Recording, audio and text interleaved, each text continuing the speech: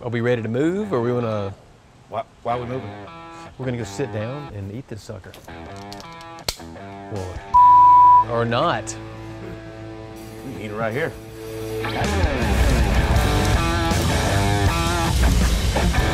Hey, welcome to BBQ&A. We're here with Isaac Toups from Toups Meatery in New Orleans, Louisiana, as well as South. Toups South. Toups South, and then we're here with a beautiful duck who's taking a bath. Now, what's in this bath here? It's a brine, a salty bath. So brown sugar, salt, black peppercorns, bay leaves. Very simple, very easy going. Okay. It bathes in there for 28 to 48 hours. Salt is the vehicle into the meat, penetrating the salt, and it's going to take whatever is going with it.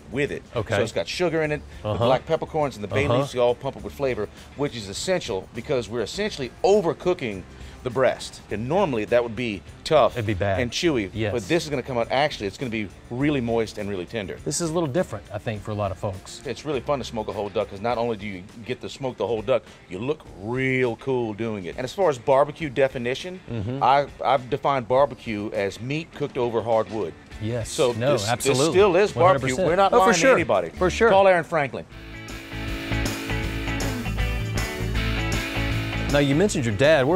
Tell me where you're from. I'm not even going to try to say it because I'm going to mess it up again. I'm from Rayne, Louisiana. Rayne, Louisiana. Born and raised there by a prairie Cajun, my mother, and a See, that's a Cajun. new term to me, prairie Cajun. I have not heard that. There's two types of land in Cajun country. There's the swamp, which everybody knows, oysters and crabs, fish and crawfish. And then my mother, from Oakdale, Louisiana, not landlocked because they have rivers and tributaries and whatnot, but that's where the pig roast, a lot of the rice dishes, the cochon de lays. Not landlocked. Not landlocked, somewhat just inland. more of the land. All right, we'll take our duck and just remove the big black peppercorns, let it drip dry. Now, you could, if you had time, air dry this duck for a day, and it would be even better. But then it's a 3-day duck, and not everybody's got time for the 3-day duck. Yeah. Toss them. Okay. We'll toss them in our bowl right here, and we got a little tamari, and again, this is just a kind of a high-end soy sauce. You can tell what dip your finger in it. It really coats. A little more viscous. We got a little brown sugar, and we're just kind of crumble that on. Just give it a good rub down. Now let's give it a good rub down. Massage. You ever massage your duck? There's no joke on the end of that. They're just just a massage duck. Just massage duck. Everybody in my family cooks. Yes. In fact, when I would go to other people's houses and ask them, like, "Oh, what does your mom cook?" Well, mom doesn't cook. I'm like, how's that possible? What does your dad cook? Yeah. He doesn't cook. What do you eat? Yeah. You don't even notice it growing up. When you're growing up, it's just part of life. Oh yeah, we're gonna make some gumbo today, and I'll go shuck some oysters out in the back. And it wasn't a big deal. Yeah, we're gonna roast a pig today. No big deal. I realize now why I love the culinary adventures. I love to chase the flavors. Sure. That's the whole vibe of my book coming out, Chasing the Gator. Chasing the Gator. I'm the Gator. Right. You're the Gator. I'm chasing the flavors.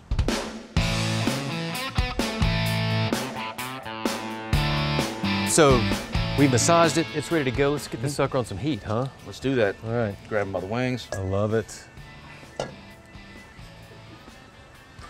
I like to put a little indirect heat. Okay. Now, there's no trussing involved because this is going to cook so low and so slow that all that heat is going to just gradually get into it. That makes perfect sense. So, an intense heat, this duck would kind of splay out because it would almost like shock it. More importantly, it would burn. Oh, with the brown sugar and the brine, the brown sugar and the rub, you try to roast this off at too high of a temperature, you're going to have a burnt duck. I remember the first time I did a smoked duck like this, I was with one of my uncles, I can't remember which one, and we were sitting there, we had just shot some ducks. We come in, we cleaned them. I was really young. He comes in, he's like, okay, Isaac, we're going to rub this duck down with some, I was young, but I could tell, I was like, you're just making this up. He's like, we'll rub it down with some soy sauce and some brown sugar and pepper, and stuff it with turnips. And he looks at me and goes, you think that'll work? I'm sure hunting was a huge part of your upbringing, maybe. Absolutely. Responsible hunting. Responsible hunting. And there's a difference. That's good. I'm always prone to say that, we like to cut loose and get drunk and do other things, but not around the guns. And duck hunting's fun because you can have a buddy. Yep. You can cut up a little bit, and you get to pull the trigger a lot. Observe Mother Nature and then blow her out the sky.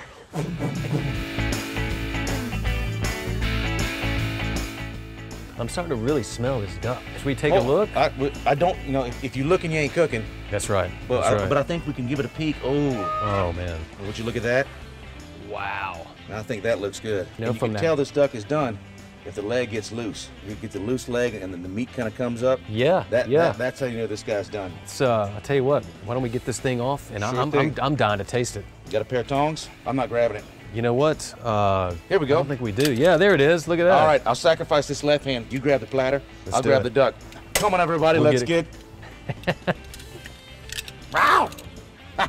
Nice. I only burned a little bit. Oh, coming in hot. Real hot. Here you go. Sharp. Oh my First God, bite to look you. at that. I'll go for a wing. Oh yeah. Not bad. No, it is delicious. Well, I'll tell you what, why don't we go sit down, slice this thing up, and keep talking. Proper style? Proper style. Good drink. We can make that happen. All right. Absolutely. Let's go.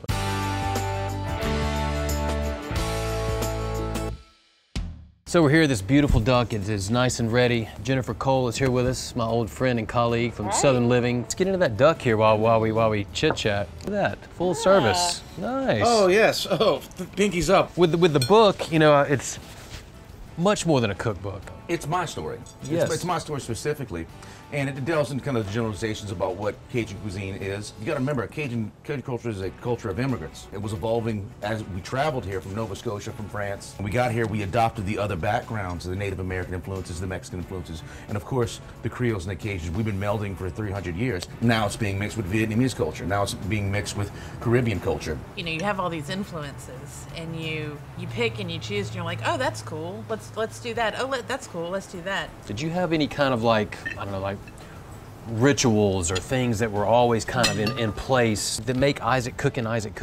Aggressive seasoning. More importantly, intensity of flavor. Brown sugar on the duck, brown sugar inside the brine. Yep. Intensity of flavor. Lots of pepper, lots of seasoning, aggression. When we were working on the book, he nearly killed me because he was like, what do you mean I have to measure everything? We were cooking with his dad in Rain, and his dad was making, I don't know, it was a seafood stew, seafood gumbo. Yeah. And he was, you know, just throwing things in, and Isaac goes, no, Daddy, we're gonna have to stop. We're gonna have to measure that. He was like, I don't know how much goes in here. And so he was like, okay, you just shake how much you think feels right, and I'm gonna catch it.